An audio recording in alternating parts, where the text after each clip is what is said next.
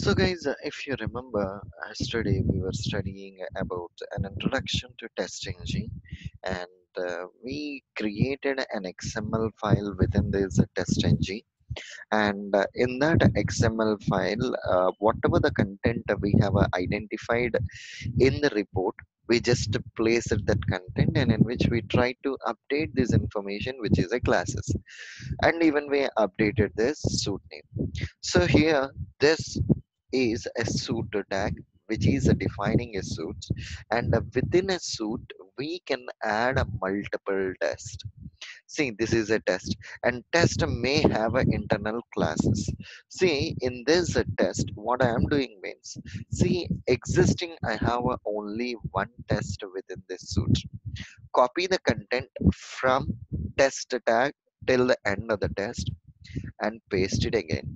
See, I have copied it and I pasted the test again. So within a suit, we can add a multiple test. See, I pasted that line 3 times. And for the second test, which is in a line number 10, I'm naming it as a sample test 2. And the third test, which is in a line number 16, I'm naming it as a sample test 3. So I have created 3 different tests here. And we have 2, 3, 4 new test 2, new test 3, new test 4 are the multiple classes. So 2, 3, and a 4. So if you clearly observe, this testng suite contains 3 different tests: test 1, test 2, and a test 3. Let me highlight this one so that you people can easily understand that. This is my first test, and this is my second test, and this is my third test. And this is a suit starting and this is a suit ending. So within a suit you have a 3 different tests are there. So what I'm going to do right now is, let me run this suit and observe the report. Run as a test ng suit. So whenever I'm hitting it as a run as a test ng suit, it's executing, and let us see how this is going to work. So it's executing the first test in a suit, which is going to be this one. And let us see. So it's executing the info and it closed the browser. Again, the next test, another test got executed. The second browser is launching. So here I have a defined 3 different tests here. So my testng test will launch 3 different browsers and it will execute all the tests. See, the third browser is launching and it is executing the third test. Once after all the scripts got executed, I just want to refresh my reports.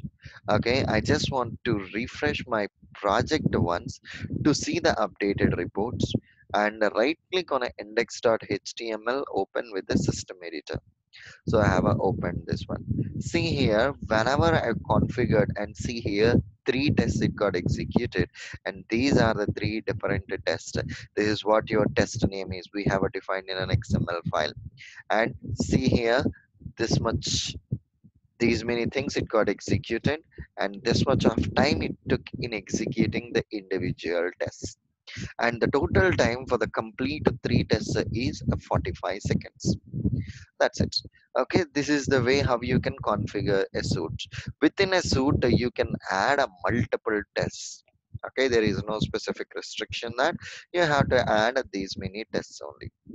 Now what I'm doing means, right click on this XML file, copy it, paste it again, and now open the XML.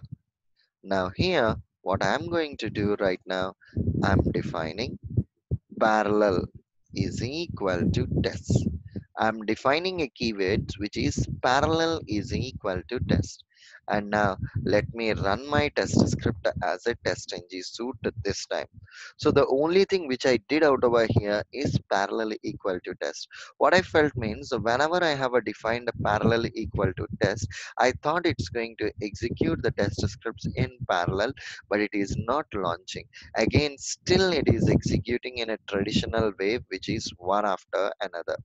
So here, so parallel equal to true, the first thing I'm defining here, and then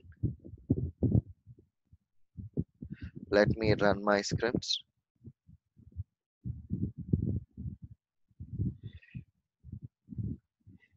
Expected attribute parallel associated with an element type equal to test. Okay, it's looking for a test, but though we have a given a test, it's not launching the script in parallel. Okay, so let us see here what kind of a configuration I have to do. See, suit name parallel equal to test. That's the only thing I have to do. Okay, that's what I have done already. Sample. Okay, guys, if you observe the small thing what I have done, I have to define parallel equal to test for the suit, for not the test. See, I have defined it in a line number 4, which I have supposed to define it in this line number 2. Line number 2 is a tag name for our suit, whereas line number 4 is a tag name for our test. Now, let me try to run my test ng suit again. And now, whenever I'm trying to run the suit, see this time three browsers got launched at a time, and it is trying to perform the operation on the three browsers at a time, guys. Okay, and it will execute the script on a three different browsers. So, with the simple keyword parallel equal to test, our test scripts are executing in parallel within this test engine. And if I observe that particular report, see all the tests are executing parallelly, and the time taken in order to finish this one is this much of time it took in order to finish the execution. That's it. So this is the way how to run your test scripts in parallel in testng. Only thing is you just need to define parallel equal to test for the suit to tag in the XML file. That's the only thing which you people need to update it here. Okay, cool. So am I clear for you guys how to configure this XML file in running the test scripts in parallel, or do you have any questions for me on this? Am I clear for you all?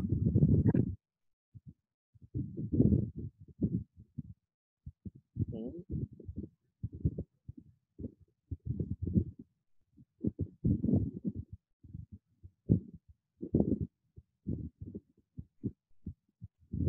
See, the point out over here is, so for suppose, let me change it to Boolean variable true. Okay, so directly here itself, my Eclipse editor itself is throwing an error message. By ignoring that error message, when I run it as a test, see, the error message is clearly stating that you have to define for the suit the parallel shouldn't be like a true or false. It should be like either a test or a classes. So basically the ultimate objective with this keyword, what's happening inside the parallel means testing G will see initially before the execution whether this keyword is there or not. If it has that particular keyword, then what it will do means how many tests, see parallel equal to test. I know I have a three defined tests in my suit. For suppose I have only two tests are there in my suit. I don't have a three sets. So what it will happen means whenever you have a defined this keyword, at the time of execution, your test engine will see whether this thing is there or not, and then will see how many tests are there. How many tests are there, it will execute all the tests at a time. See, now in my situation I have only two tests. When I run my test script, all the two browsers are launching and it is executing the script on a two browsers. So the bottom line here is testng will look into this tag, followed by it will observe how many tests are there, and it will try to launch all the tests at a time, and it will see the execution status and it's going to update it in the report. Okay, cool. Here's the thing. So this is what it's going to do in a backend. So it see the tags and how many things are there, it will observe, and then it will try to run the reports.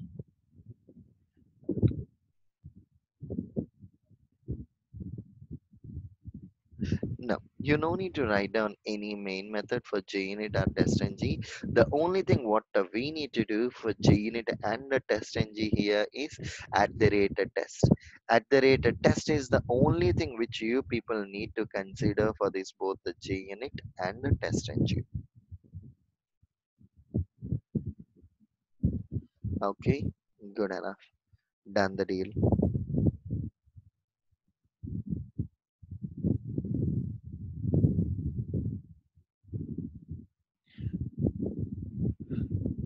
Okay, sorry, I missed your question. Yeah, so the point out over here is it's not that it's going to put out over there. It's your call out how many tests you want to execute. Depending on your need, you may go with the 5, 10, 15, and all other stuff. Usually, as per the standards, at max you can go with a 5 or 6. Okay, it will support a bunch, but in the real world, at max you can go with a 5 or 6.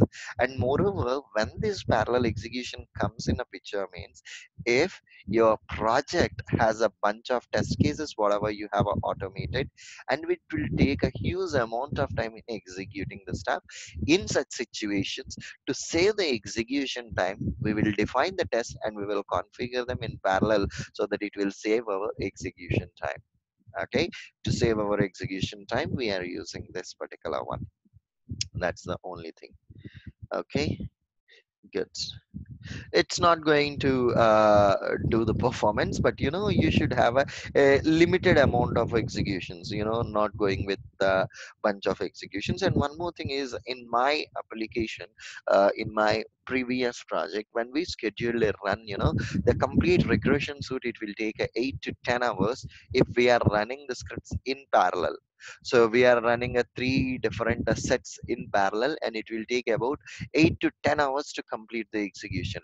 If I am going to run only on a one browser or one execution in short, it will take about a 12 to 15 hours to finish the complete execution. So depending on a time and how much allocations and all those things, you need to do those calculations and you need to keep those, we need parallel runners. At max we can go with a 2 to 3, and moreover my previous project is a bit complicated one, because of which we took that instance. Okay, good enough. Done the deal.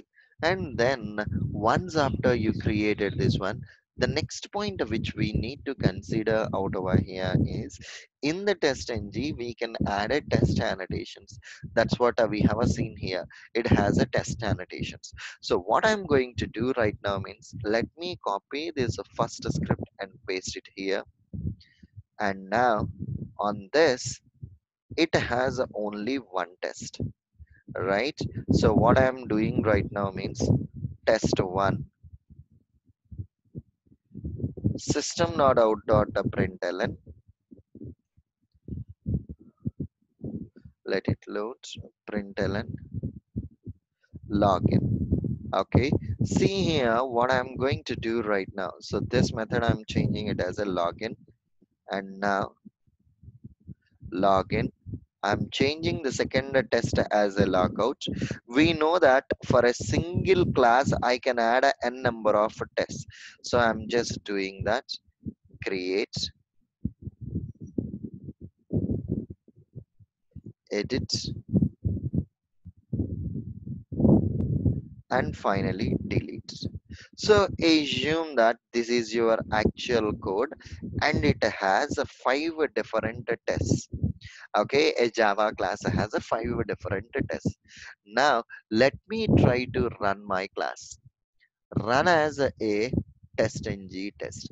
Whenever it got executed, if you see the console output, basically see, it executed create, delete, edit, login, and a logout.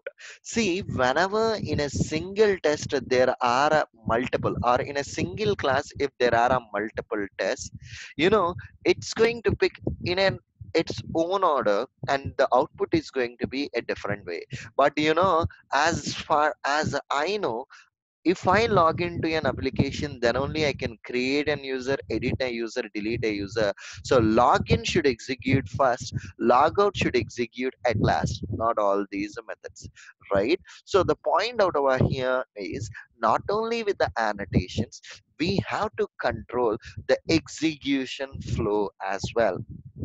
Okay, not only just defining the annotations, you people should control how the execution is getting controlled. So for that reason, what we are going to do right now is we have it depends on option in testng. So I'm copying this syntax for the depends on, and I am placing this create. So what I'm doing means this create method is depending on a login. See here, this create test is depending on a login. So once after login got executed, then this create will be executed, and the edit, it's depending on a creates. And the similar way, the delete, it's depending on edits. And finally, the logout, it's depending on the deletes.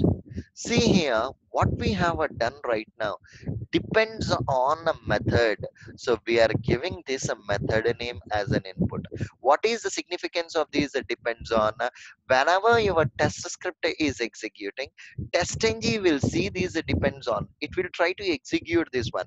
So earlier, if you observe the order, create got executed first. Now it will try to jump onto a create first, and it has a depends on, whereas the create is depending on a login, right? The create is completely depending on a login. So from here, the control switch to the login first. It will execute the content in a login, and then it will come on to the create.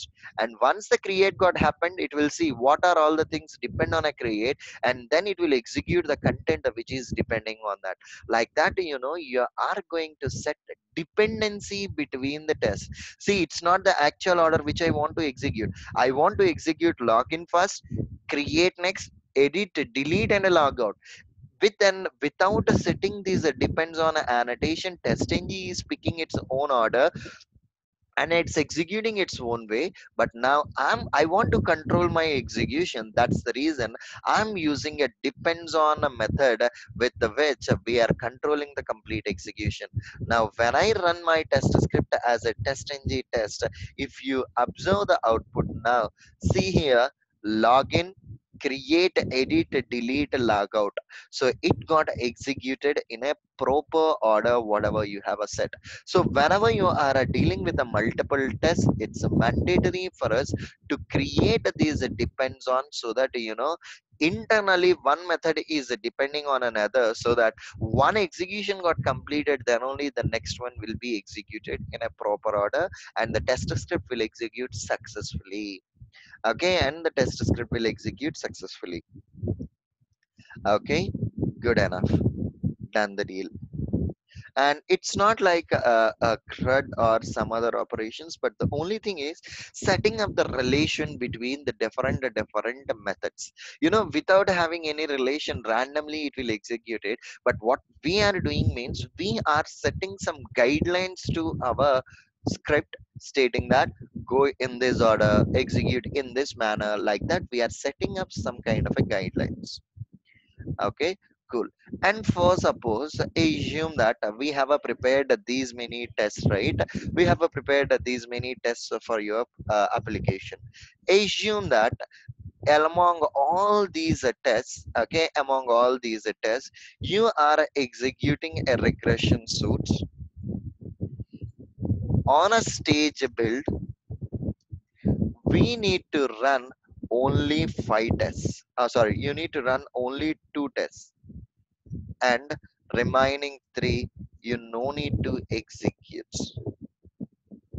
But when I run my script, all 5 will be executed. Among all the 5, I need to execute only 2 as per my release. If those 2 got executed, I can confirm that my release got successfully happened. So how can I execute only 2 means, here we do have another annotation here, which is enabled.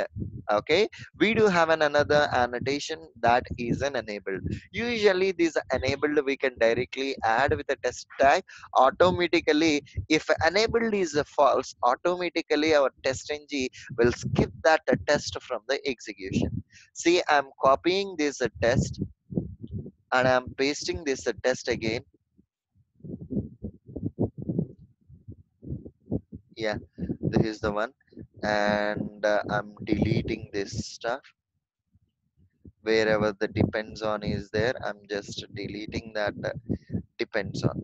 So here we do have this one. Now what I'm going to do right now is enabled equal to false. I have a defined enabled equal to false. So whichever the methods I don't want to execute, I have a defined enabled equal to for false for all those methods.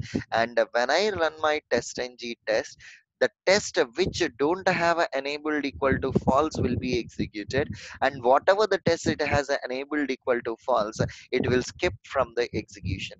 See here, all the things got skipped. Only this method doesn't have enabled equal to false, hence it got executed.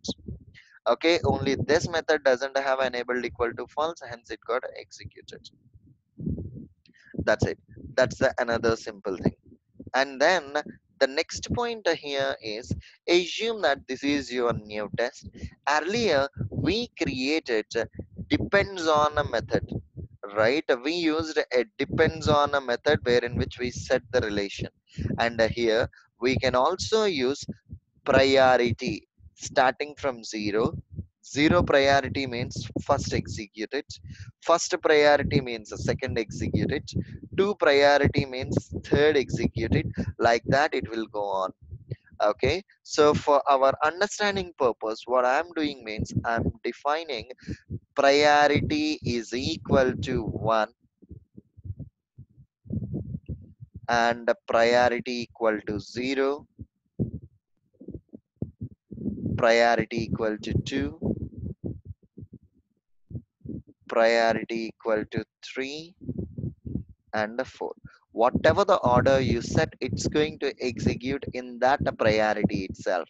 See here in my script, I set the login as a 0 priority, and if you observe, login got executed first, and logout as a priority 1, hence the logout executed second. Like that, whatever the priority we set, testng will pick that priority and it will queue the execution, and it will continue the execution in that flow itself. Okay, our test script execution will move on as per the priorities whatever we have defined. Either you can go with a priority or you can go with the depends on a method which we studied a few minutes before. Okay, good enough. Done the deal. These are the various small concepts whatever we have in a test ng, and the major and the most important concept we have is a data provider. Few people will use this data provider and few people are not going to use this data provider. So what exactly a test ng data provider is? A data provider is a method annotated with at the rate a data provider in testng usually returns of a data provider object with the multiple values. The ultimate objective of this data provider is it will return multiple values. What does it mean? Assume that in your project you have a requirement with a limited sets of data. In such situations, you no need to configure your data in an external explicit file. If my application is looking for a minimum sets of data, I can define my data within the testng data provider itself, and I can use that piece of data. How I can define that one? So let me create a new test. Go to others. Directly I'm choosing a testng and name it new test 8. And here there is a data provider. I'm checking that checkbox and click on a finish button. So whenever you clicked on a finish button, at the rate a data provider got added. Object is a return type for this method. DP is a data provider name. For suppose I'm changing this name to Madhu DP. Okay, this is a Madhu's data provider. Copy it. In this data provider, we have a two sets of data, one A, two B. So one Surendra, two Jagannatham. For suppose this is the data, one integer. This data provider is having a data which is a combination of a integer and a string. Okay, integer and a string. So whenever we choose the data provider at the time of a test script creation, automatically testng at the rate test has a data provider, we need to give the name. As I have changed my data provider name, I updated here, and it is stating that integer n and a string s. System dot out dot print integer is plus n, system.out.println string is plus s. So we have defined both the integers and as well as the strings here. And whenever I run my test now, see here, in the test we have two sets of data, as the object is having a two sets of data. Hence, both the sets of data got returned to the console. For suppose if the data provider is having a 10 sets of a data, then this output will return 10 sets of data. And for a single class, we can add n number of data providers.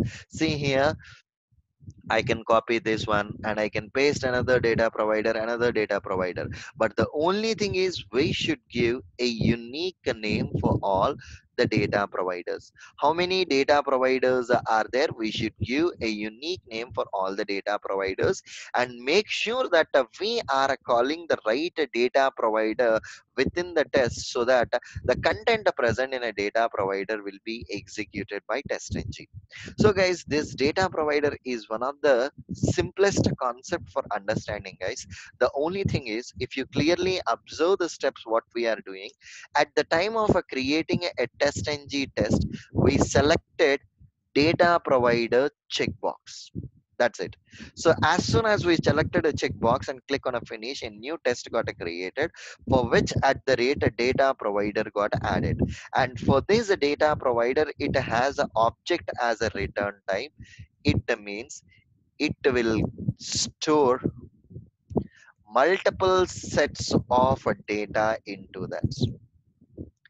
In the example created by testng, it has two sets of data, and one is an integer and another is a string.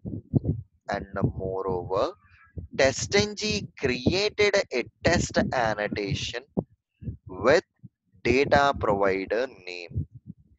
If you change the name of the data provider, then change the name inside the test. For a single test, we can have, we may have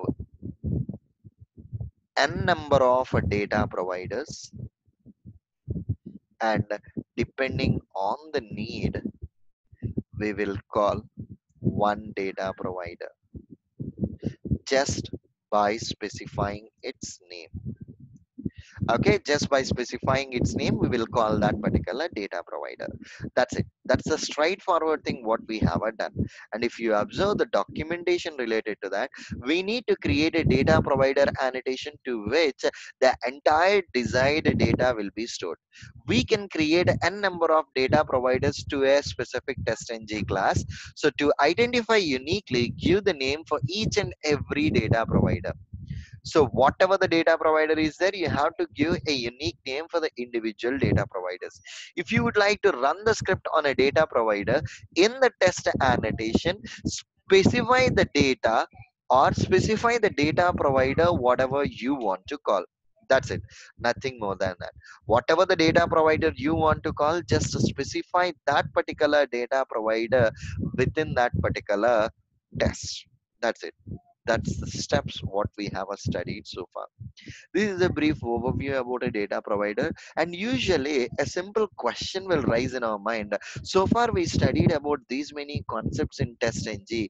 Where are we going to use those concepts? Right, guys? Where exactly we are going to use those concepts? We are going to use those concepts in a framework. These are all the framework level concepts. Okay, these are all the framework level concepts. So how you need to use them, how you need to call them inside the framework, we will see whenever we are moving further with the framework stuff. Okay, whenever we are studying about a framework, then we will see more details about this one. But so far, this is a high level overview about the testng and the various operations we can perform using this testng. Am I clear for you, or do you have any questions for me, guys? Am I clear for you, or do you have any questions for me on this? So, GUnit testng completed. Okay, good. So guys, as you all know that your practice is the most important thing for this. Okay, you have to do some practice for this, and then only you can easily understand these concepts. So please make sure that you people are spending certain amount of time in practicing this stuff. Okay,